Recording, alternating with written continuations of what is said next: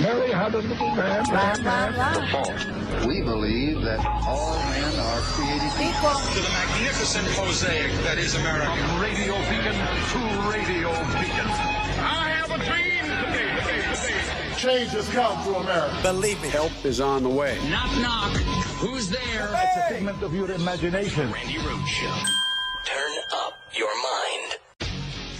For the weekend, Donald Trump once again said he wants to be a dictator, but only on his first day in office. You know why I wanted to be a dictator? Because I want a wall, right? I want a wall, and I want to drill. Some of Trump's Republican supporters have dismissed the comments as a joke, but Trump went on to promise to use the power of the presidency to go after his political opponents, including threatening prosecution, saying it is justified because he now faces multiple indictments. They've opened up a Pandora's box, and I only can say to Joe is, be very careful what you wish for. As Trump allies outlined specific plans for retribution in a second Trump term, one Trump ally recently saying journalists will be targeted too, the Trump campaign has pushed back, saying no proposal should be considered official unless it comes directly from Trump or his campaign. As Trump builds his campaign around calls for retribution and revenge, former Republican Congresswoman Liz Cheney is calling him a threat to American democracy who must be stopped. There's a lot that has to be done to begin to rebuild the Republican Party, potentially to build a new conservative party. But in my view, that has to wait until after the 2024 election because our focus has got to be on defeating Donald Trump. I mean, the guy is standing there on a stage in New York, okay, of all places, in a tuxedo, telling you that he wants retribution, that he wants Joe Biden to be locked up based on nothing. Based on no evidence, based on no case, based on no accusation, no indictment, no insurrection, no tax cheating, no insurance fraud, nothing. The closest they can get to Joe Biden is that Hunter Biden has had a fairly tawdry life. And they're not going to be happy until Hunter Biden either relapses or dies so that Joe Biden will lose his will to live. I mean, this is some sick crap, okay? It really is. But there he was on a stage in New York praising every dictator yet again, saying how he admires President Xi. You know, the economy in China is, kind of in the dumpster. It's in a trash heap. People are not doing well in China. China's economy did not bounce back after COVID. Guess whose did? We did. Yeah, different type of, governance.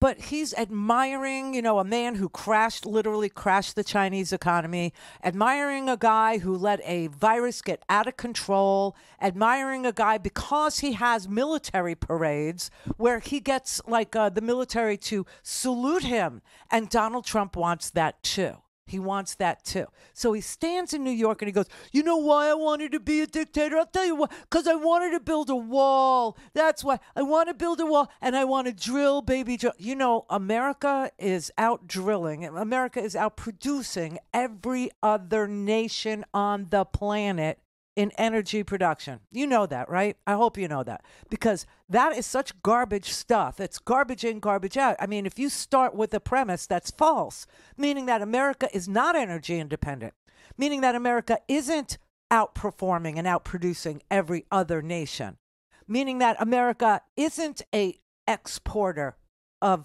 energy, then you're going to get a policy that actually thinks that that was true and acts on that false thing and is going to get a garbage result on the output, right? But anyway, the idea that this man is going to have people like me, I mean, I don't think I'm that, on the radar screen, but that he will literally shut down media outlets. He will shut down entire companies unless they start praising him. It's interesting because, this is what Vlad does. This is what she does. They have state-run media in, they have state-run media in Russia. They have state-run media in China, okay? Any place where there's an autocrat, there is state-run media. You know, when you watch media that comes out of Lebanon, or I don't know Lebanon so much, it used to be, you know, it's state-run media. And he is telling you that the media is your enemy, and so whatever he does to it, that would be good for you. If he killed media, it would be killing your enemy, and therefore you should root for him doing it. And he is literally standing there saying that he's going to get journalists. He's naming them now. He's going to get, politicians. He's naming them. Joe Biden better, be careful what he wishes for. He's not wishing for anything with regard to you, except that he knows that he has to run against you in a election. That's it. He's not doing anything else to you. I mean, it's... And then he goes on this little riff here where, do you remember the movie A Fish Called Wanda? Do you remember it? You remember Kevin Kline's character? Do you remember the movie A Fish Called Wanda? Oh, yeah. Do you remember Kevin Kline's character? Don't call me stupid. Remember him? I forgot that movie until you just brought it up. That's a great movie. Yes, I do. Amazing movie. Okay. They used to call me JD. They said maybe stupid. So I said to Doc Ronnie, Doc Ronnie is now a great congressman in Texas. Great, very popular guy. I think he won by like 52 points or something. But he's now a great congressman. I said, Ronnie, I don't like when people call me stupid. I had great heritage, an uncle who was a great, great genius, a father who was a genius. Everybody, we have a lot of geniuses. I don't like being called stupid. Is there a test or something I can take to prove to these radical left maniacs that I'm much smarter than them? Is there a test? And he said, sir, there is a test. It's called the X test. I said, what's it like? He said, well, it gets very tough. The first questions are easy, and the middle of the test gets tough, and the end of the test is quite tough. He's still talking about this, okay? You know what else reminds me Don't call me stupid! Did you remember Johnny Dangerously with... Michael Keaton and Mary Lou Henner? My mother called me stupid once. Once. That's...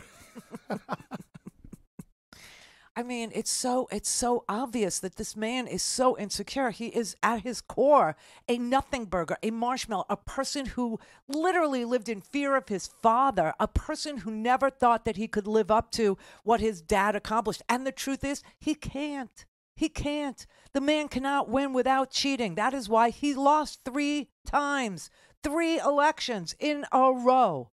Midterm election, presidential election, another midterm election. He is a loser, a 3-time loser, and he knows it. So all he keeps talking about is, how brilliant he is and what a genius family he comes from. And he'll take, remember the man, camera, woman stop sign thing? He's doing it repeatedly. And I don't know how this crowd stands there and tolerates it. I don't know who I feel worse for. Donald Trump, who is a mess of a human being and knows it, or the people that stand there and listen to these same old stories like Grandpa tells, at Easter, while he hides the eggs. I mean, I don't. Okay, so I'm a Jew, so they hide the matzah. And you don't really want to know where Grandpa hides that matzah. You really, really do not want to know that. But what is he doing? And what are the people that go to these rallies? What are they doing? How do you tolerate the same bullcrap stories over, sir? Same bullcrap stories. There is a test you could, and the test gets really hard, and man, camera, woman. I don't know who I feel worse for. I do have an extraordinary concern for this country, however, because we could not survive one day of him. We will never get rid of him if he gets in for even one day. We will never rid ourselves of him. The Trumpism, it's starting to, fade away somewhat, except for this culty crowd that shows up for these rallies. But if he comes back, I mean, it'll be a variant the likes of which you never saw. Don't have time to listen to the live show? Want to hear more on your schedule? Go to RandiRhodes.com and buy a stinking podcast.